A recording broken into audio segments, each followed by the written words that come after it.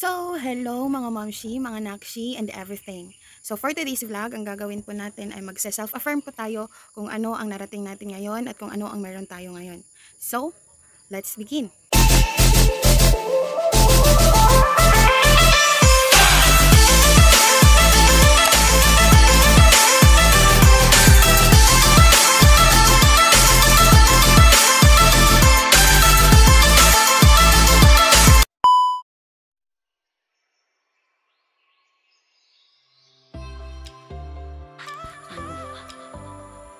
So first affirmation, self-affirmation ko is that I always give myself permission to make my choices. I always give myself permission to make my choices in a sense that whenever we choose someone or something, we should make it sure, we should put it in our mind that choices we make is correct, not just for fame or for fun. This is our life. We should make our choices be specific. Not just for ourselves, but for the welfare of other people also. So my second self-affirmation is that my mistakes help me grow and learn. My mistakes help me grow and learn in a sense that me, myself, I can say I am not perfect. Nobody lives in this world is perfect. Only God is perfect. That's why we have a saying that learn from our mistake. We cannot learn if we did not make mistake before.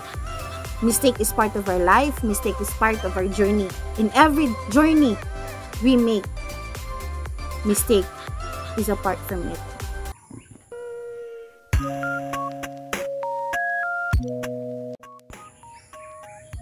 Next self-affirmation of mine is I have the power to make my dreams come true.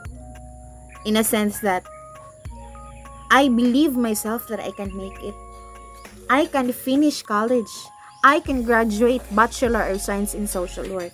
I can pass the board exam, and at the same time, I can have stable job sooner or later.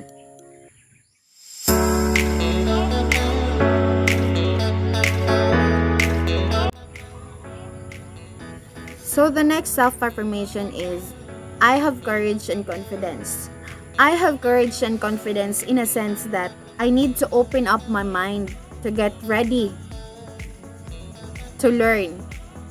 To get ready to learn from the choices I make.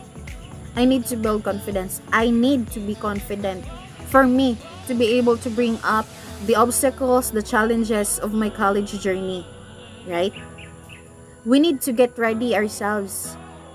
Yes, we had doubts that what if with that, what if this happened, but still we will be able to bring up ourselves to push it through our journey, to push it through to finish our goals in life.